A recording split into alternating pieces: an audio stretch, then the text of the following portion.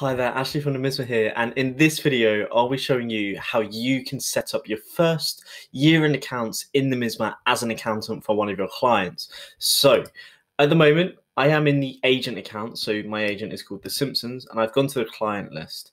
And you can navigate to the client that you want to begin working on and importing the data for. So if I go to the Leftorium Limited, now this process, the first step is to make sure you've got your accounting period set up. So if you do have a previous accounting period that you need to put through the accounts for the comparative column for the final accounts, you will need to import a trial balance for that.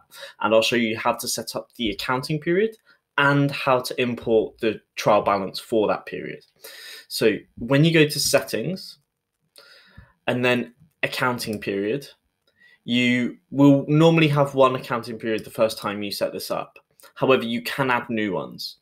Now, before you do this, I just want to make sure that you have entered the correct registration date, as there is a validation on the Numisma that will restrict you from creating accounting periods before the registration date. So just make sure that is correct. And then when you go to accounting period, select edit. And if the registration date is prior to this period, you can just simply click that and add a previous year. So once you've added that previous year, it will literally do as it says, and it adds that previous year. Now, if I wanted to add another previous year, because again, the date, my registration date is before the start date, then I can add another one. Okay, so when I select edit now, you can also change the existing years. If you decided that, hey, there's an accounting period that's slightly different to the norm, you can edit the date. So if you had an extended period, this could be the 1st of August 2018, and then you can update that. There you go. So then you have an extended period, and that will feed through to the year-end accounts module, and it will update accordingly. Okay. So that is the accounting period side. Now, at any point in time, I can switch between each of the different accounting periods. And to import your trial balance, you'll need to come up to Accounting Tools, select Trial Balance Entry. And in the top right-hand corner, you've got this download sample. Now, by using the download sample, it's essentially an example of what a trial balance import will look like. And you can begin building your trial balance import from any other software in order to import it into the system. But if you've already exported one from a different software, you can also import that into the system, and there will be this mapping process. So if I select Choose File, and then here, I already have one that I've created, so I just want to go down to TB import. There it is. Upload. So on this page, I then have the ability to map my columns to the trial balance import. So we've got account name, ledger code, and amount. Right now, we actually use the single column for amount. So negatives are credits and positives are debits. So if we select account name, account code, balance, next. And I've actually got a lot of transactions in this import. So let's let that load.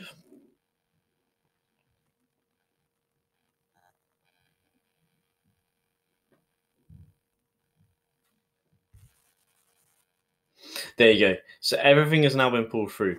I actually used the standard Numisma nominal codes for this import.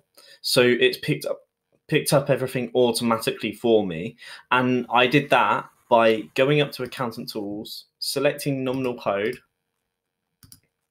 and in the top right-hand corner, you can download a list of all of our nominal codes. Okay, so in here, if you decided that there is a transaction that hasn't been correctly allocated, you can quickly click that and select a new nominal code to allocate it to. So I'm just going to put that sales commission and enter a description. The description will be in the Numisma account, so you can always refer back to it and you know exactly what it is and why you've done it. So just quickly scan down all of these. If you did want to change the amount, you can. And you can always change this later as well, because the way we've done this is that it will import it as a journal. And this column here is actually the statement. So it's just helping you out by telling you which statement it's part of. Is it part of the profit and loss, or is it part of the balance sheet? Really useful for junior members of staff that may not know the difference between the two just yet, but they're still learning. Okay.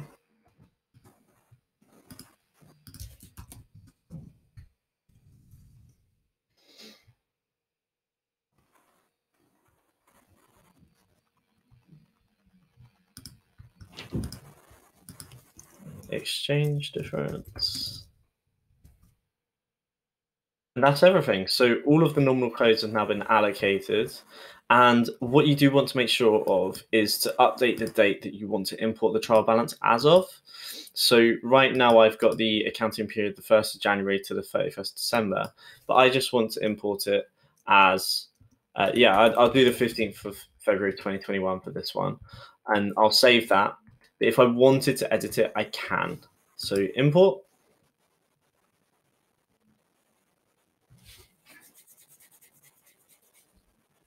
So that's just uploading. It's done 7% so far. There you go. So the trial balance has been imported and the debit and credit total validated successfully. So this trial balance has now been imported into the system.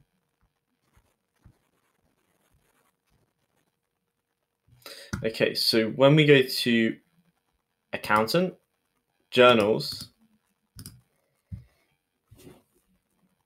you've got this trial balance import here. So if I select transaction, you can see all of the double entry for this journal. And you can go and edit it.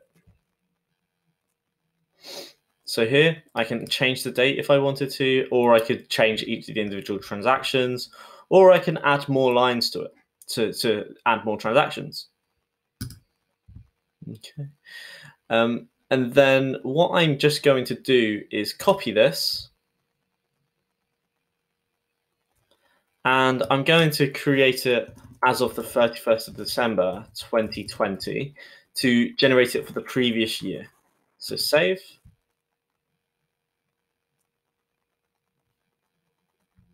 Okay, so the reason for this is there were some entries that contrad off against each other. So it's put them through as zeros instead of amounts. So I can quickly go in, delete all of the contrad entries. This is where I went through and I allocated some new transactions as I was going down the list on the trial balance entry. So we can delete them.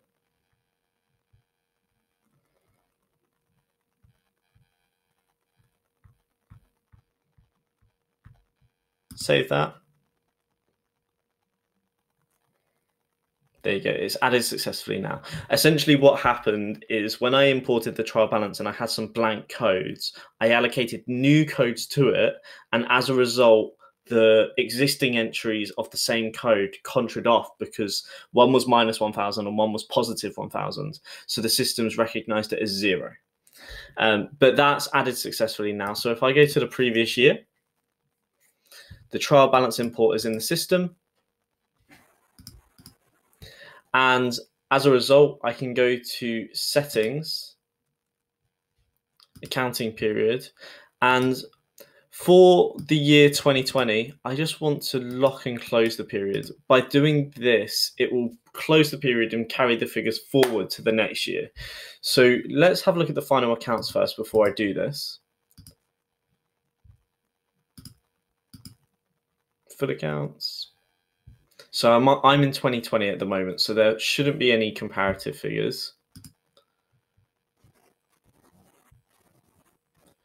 You can fill in all of your details and it will populate the accounts for you.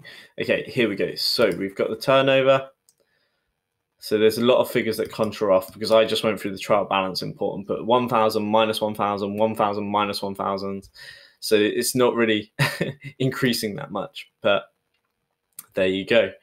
So this set of accounts has been populated. Fantastic. The notes, the employee note will be pulled through from the payroll automatically, and the general information would also be pulled through from the settings. But right now in the settings, I haven't populated that, but you can.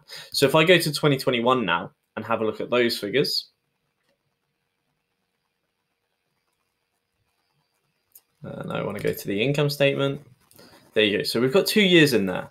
But one really important thing that I haven't done yet, I've imported 2 trial balance entries, and the first year I haven't closed. So that hasn't closed the period and carried the figures forward to the next year. So that is a very important element that you would need to do in the platform. So when I go to settings, I can action.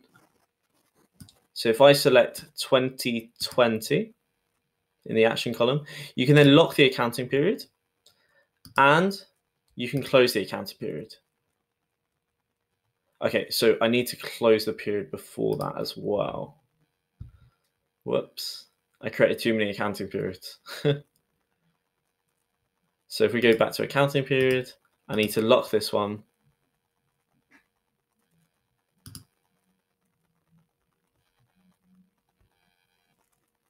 And then I need to close that one. So that closes the books. It posts all of the transactions from the balance sheet from the P&L to the balance sheet, and then it will enable you to create the next year. So again, I can close the accounting period. So now that accounting period has been closed, you can see it's locked in the operating profit, the corporation tax, and the net profit. So if I go back to the accounts now and look at the balance sheet,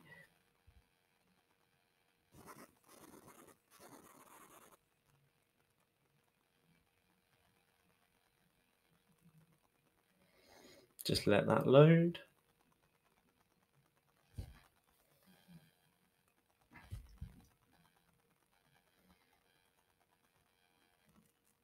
There you go.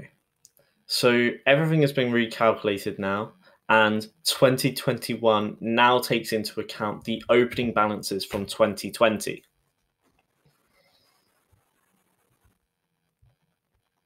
And all of the figures are populated. So that's how you can import your trial balances. Very quick process once you have the data you need. And then once you're ready, you can submit those to Companies House and you can begin working on your CT600.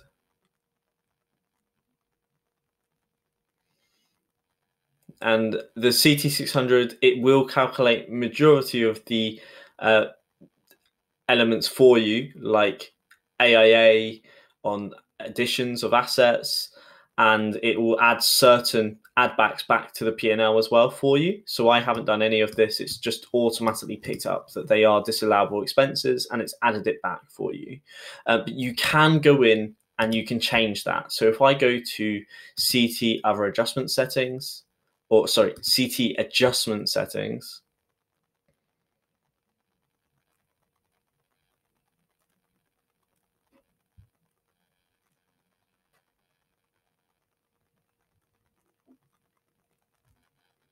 there you go. You can come to this P&L adjustments, edit that, and you can change these figures.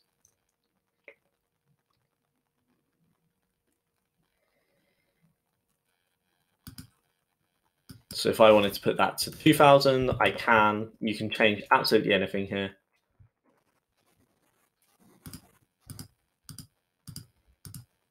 Okay. So that is it for today's video on how to import the trial balances into the account.